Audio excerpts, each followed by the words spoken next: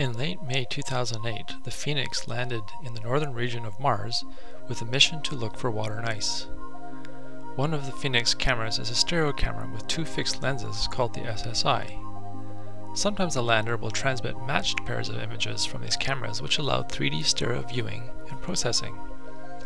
The software product called PhotoModeler Scanner can read these stereo images and produce true 3D surfaces.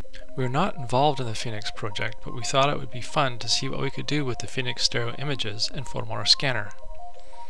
Here we have these two images taken on day Sol 0 showing one lander leg. These have been processed by PhotoModeler Scanner to generate a point cloud. As we zoom right in, you can see that these are the 3D points that are clearer as we rotate sideways.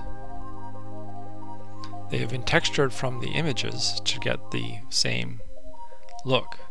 We have the lander foot in 3D with part of its structure, and when we look from the side, we can see that the lander has pushed the Martian soil up and over.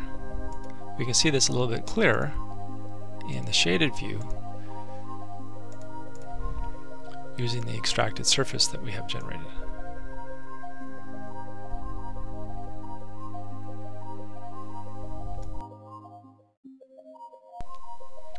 In this project we have a stereo pair from Sol 7.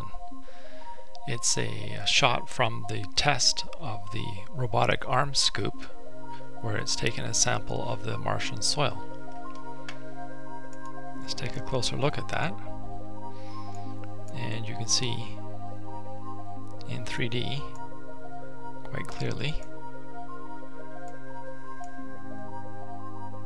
the shape of the shovel and also some soil that has fallen back into the scoop area. And here we see it in its shaded form.